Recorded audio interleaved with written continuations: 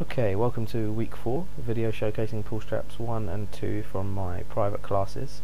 This is the exercise I've been blogging quite a lot about, with complaining about the burn in my hamstrings and glutes. This really fries that part of my body and highlights the lack of stamina. So here Amy's just talking me through the alignment, which is actually quite a difficult thing for me. It's an awareness thing. You've got to build up your awareness to when you're in a straight line and when your body is in the right position. So thankfully Amy's talking me through.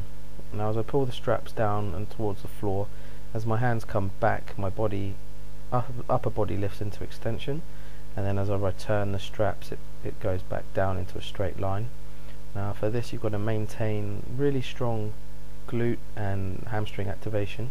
Your shoulders have to be really stabilized, and we actually noticed quite a big instability in my right shoulder. Although it's my stronger of the two, the exercise showed that my right shoulder really likes to drop and is actually less stable than my left one.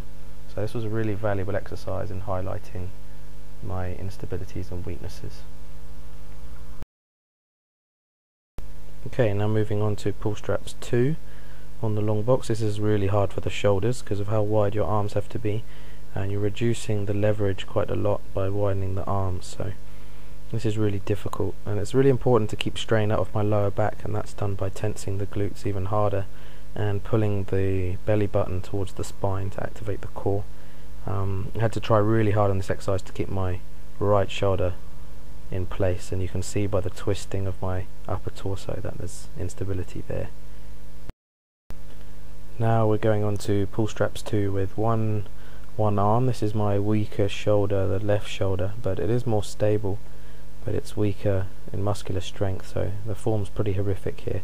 Watch how my body twists as I pull. It twists in the upper torso and the shoulders, and it also moves from on the horizontal plane on left to right as well, due to weakness in my right core. There you can see my right shoulder lifts quite bad, and yeah, I'm really tired by this point, and my form goes out the window. So yeah, you can see I should be completely in a straight line. I should be able to do this exercise. It's hard, but I should be able to do it with relative competence, and I thought I was quite strong. This slightly better form as I move on to my right shoulder, although you can see I'm hunching up in my left shoulder just a little bit there, just because I'm tired.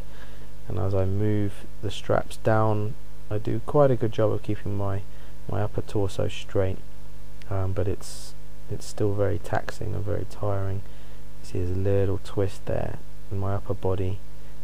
Lower body is not too bad. I kind of understand it a bit more. I think that lends to the strength that I have in this shoulder, albeit being unstable, and you can see it likes to drop a little bit there. Weakness in the rhomboid subscat muscles. But this is week 4, so there's a lot to be desired on this, but I hope that gives you a good example of pull straps.